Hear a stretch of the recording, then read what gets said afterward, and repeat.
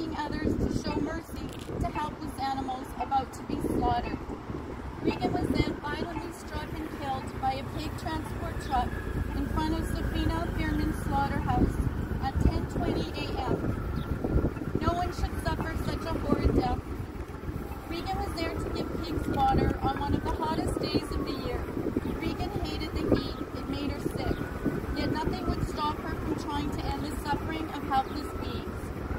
Regan spent the final moments of her life providing comfort, water, and a gentle touch to suffering, beaten pigs who had never experienced kindness. Pigs and animals like us who have feelings and emotions and know what pain is, and they know what fear is.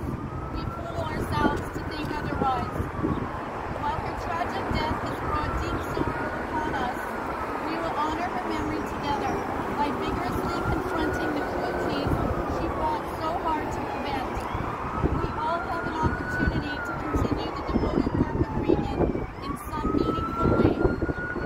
Perhaps a vegan meal and pork consumption, a small donation to an animal rights or protection organization, educating ourselves about what is happening in animal agriculture right here in Winnipeg, signing the petition and reaching out to Mademoiselle Beveau to end the live horse transport from our Winnipeg airport overseas. It's already government mandated, yet it's being ignored. Adopting or fostering a pet from a shelter rather than supporting further pet breeding.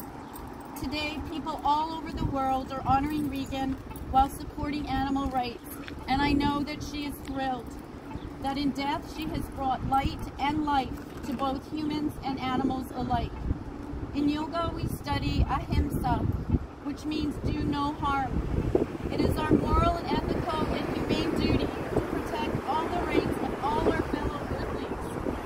As Regan said to me days before she was killed, I don't know if what I'm doing does any good, but I do know that doing nothing does no good. Thank you for being here, my dear friends and family, and making Regan proud as we honor her memory by trying to live each day and do no